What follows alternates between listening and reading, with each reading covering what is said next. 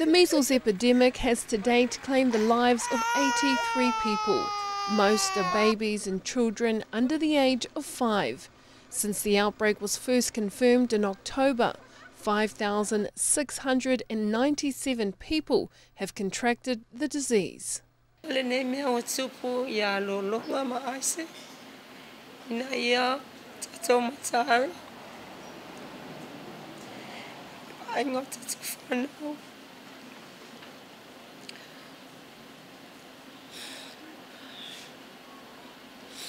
As families throughout the country grieve the loss of their loved ones, their babies and children, the Prime Minister of Samoa told TV1 that an inquiry into the measles epidemic is a waste of time and a waste of government's money.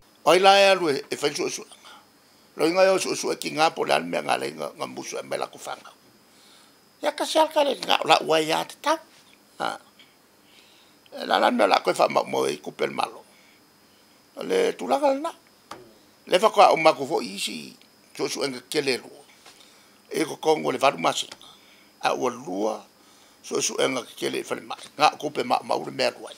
Dr. Helen Petousis Harris, a vaccinologist at Auckland University and a member of the World Health Organization's Global Committee, said the measles epidemic was preventable. Anyone that comes with a fever, red eyes, most likely measles.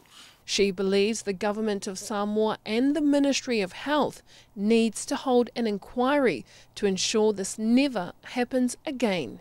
This has clearly been a crisis, and it's important to understand what has happened, what has led to the crisis, and the reason for that is to make sure that it never happens again. And we need to learn, and that enables strategies to be implemented to prevent these things from happening. Dr. Harris said Samoa's immunisation coverage over many years has been quite poor and one of the lowest in the world, dropping to 28% coverage last year. We can appreciate this was entirely preventable, and therefore there must be things that perhaps were or were not done. But it's really important to understand what those were, and inevitably we'll find that there were some problems. But again, in order to fix it, you need to know what's broken. Despite the Prime Minister's excuses that an inquiry into the measles epidemic is a waste of time and money, a medical expert and vaccinologist believes the government needs to hold an inquiry to ensure the future protection of its citizens. I think the goal is to try and improve things to ensure it doesn't happen again.